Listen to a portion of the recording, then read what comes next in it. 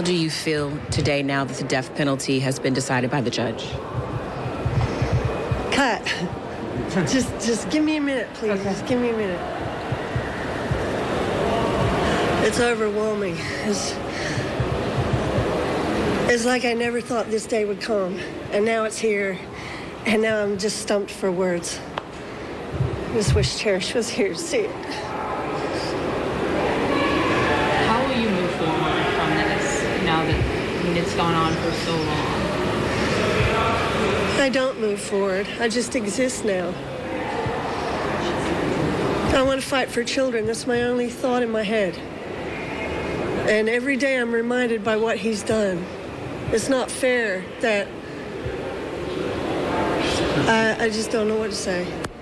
What were you thinking in court today? You looked like you were having a lot of thoughts. At first I thought the judge went for life because she was mentioning life, and I was mad. I was.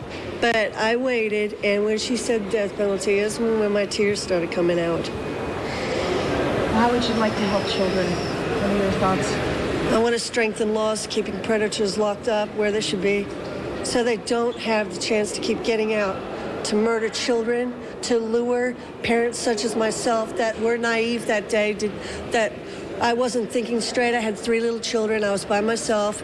I had no clue he was a predator. He was let out for 21 days before he did this. The police knew who he was. We as a community did not know who he was. So you're going to talk to lawmakers? Yes. Okay. I would. That's my goal, please. Okay. Yes. Does it feel like it's over, or does it feel like you've got a long road ahead still? You just answered my answer very well. It will never be over, but this is my fight now for children. I just can't stop. I'm so driven. There's so many cases. Rayne, what do you want people to remember about your child? I don't know how to answer that, because every parent is going to be protective over their child, and that's all I can say. I love her very much, and she didn't deserve this. If you could talk to Donald Smith, what would you say to him? I can say burn in hell. That's what I want to say. I want him to burn in hell. I hope he's watching this right now, actually. I looked right at him when I sit down, when I was walking in, and he looked at me. And my words are just muffled right now. It's hard to speak. What did you sense when he looked at you?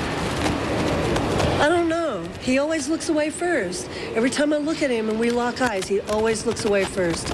I don't think it's guilt, though. What is it like when you see him for you? At first, I couldn't do it.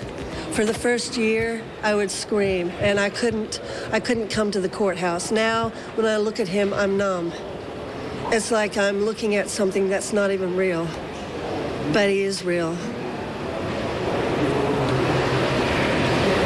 Thank you.